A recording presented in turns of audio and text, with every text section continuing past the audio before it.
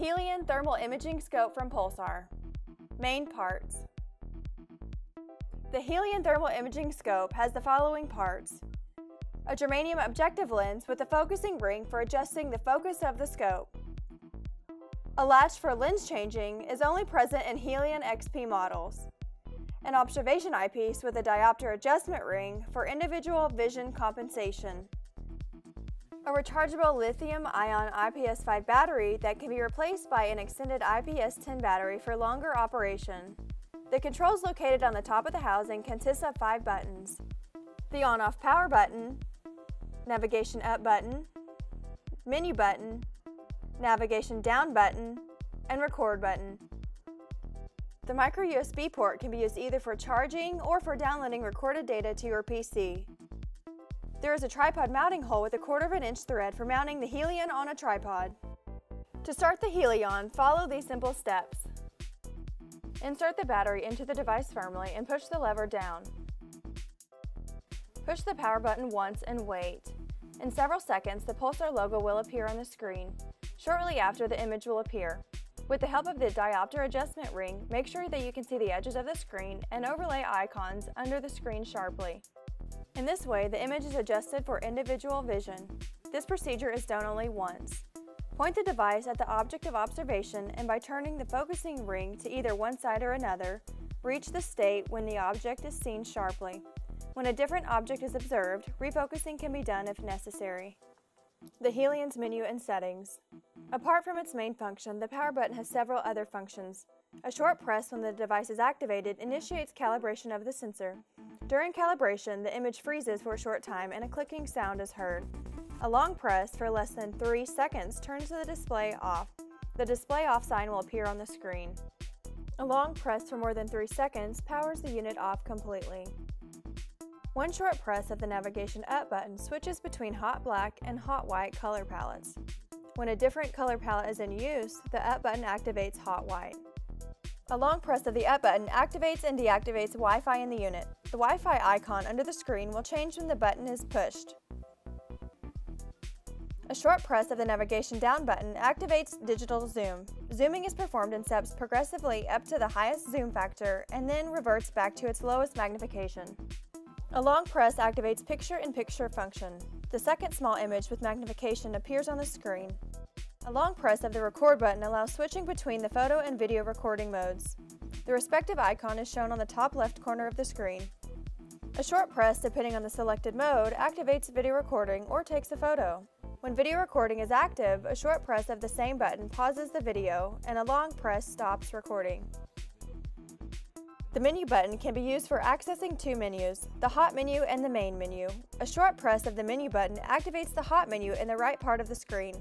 To switch between the settings in the hot menu, push the menu button repeatedly. The following settings will be available: zoom, rangefinder, brightness, and contrast. Each individual setting can be adjusted with the help of the up and down navigation buttons. The stadium-metric rangefinder measures the range of the object with a known height. To do that, the object should be placed between 2 lines on the screen. When it is necessary, the lines can be moved closer or farther away from one another to fit the object's height.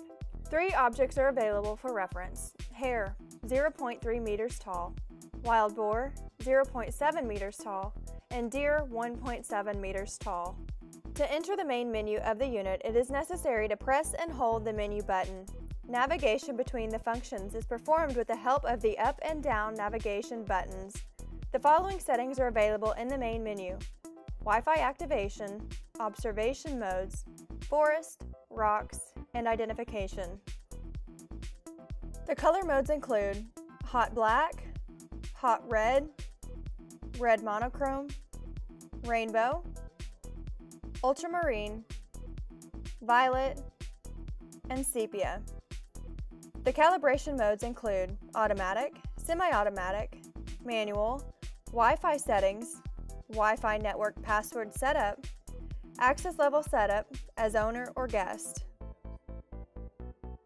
The general settings include language, date,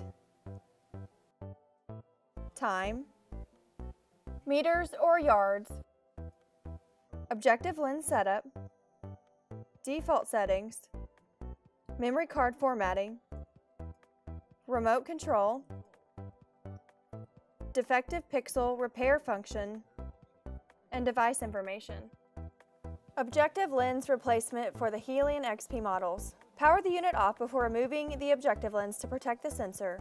Pull the lens change latch in the direction of the eyepiece to release the objective lens. Turn the lens counterclockwise and pull it out of the housing. Then insert another lens and turn it clockwise until it's locked.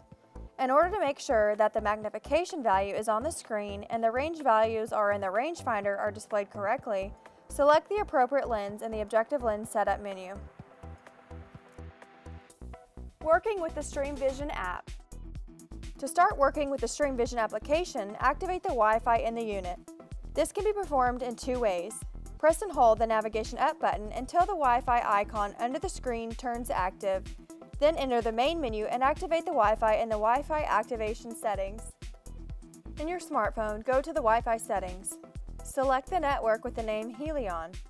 The last four numbers in the name of the network are the same as in the serial number of the connected unit.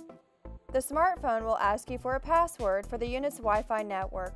On default, the unit's password is 12345. If necessary, it can be changed in the settings of the unit. After starting Stream Vision, the main screen will appear.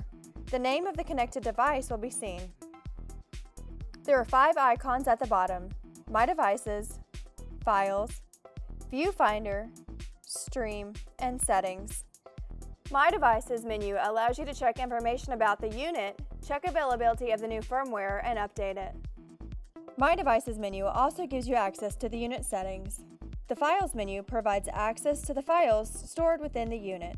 The files can be downloaded to your smartphone and viewed with the help of the integrated player. The Viewfinder menu shows the image from the unit and allows the user to control some of the functions of the Helion, like zoom, contrast, or remote video recording. The Stream screen is necessary to start direct live streaming to YouTube. For this purpose, the user has to perform 3 easy steps. Share your internet connection with your device.